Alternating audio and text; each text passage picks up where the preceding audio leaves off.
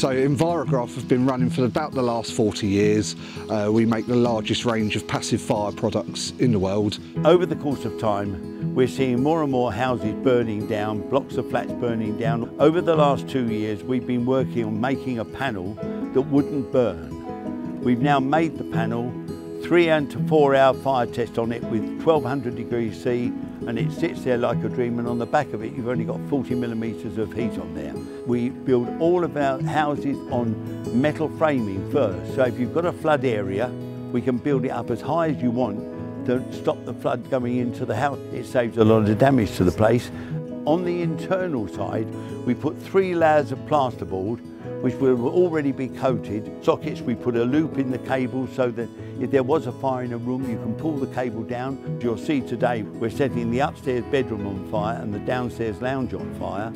When they go out, then we will actually go into the lounge quickly, take all the furniture out, take off the plasterboard, which is the first layer of plasterboard that will just go black with our coating on, put that outside, put new plasterboard on, and within an hour to an hour and a half, you can go and live back in the room again.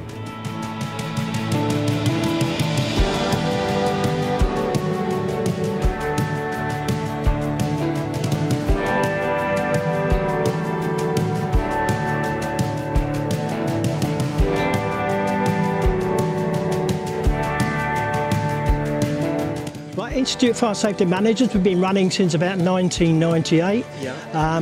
We were born out of the CFPA diploma with the Fire Protection Association and have expanded since then. We're down here today to have a look at the test because we've got a magazine, so I'll be doing a small article really for information of our members about what's developing in the fire world. Funny enough, I'm actually still in training, so for me to come and see it in real life, I'm such a visual person, so to see the fire sort of roaring in a room and go in and stand on the other side and touch the door and sort of feel it. So now when I am talking to clients and people who are looking to use this or talk after a survey, for example, about fireproofing, I can say it with confidence now because I've seen it, I've touched it, I know how to do it, and you know, you just have that confidence. It's quite reassuring to go in the building now while it's on fire. Yeah, it is quite interesting, yeah, to stand there and see things, and you know, amazing to be, you know, on the other side of quite an intense fire it looks like in there.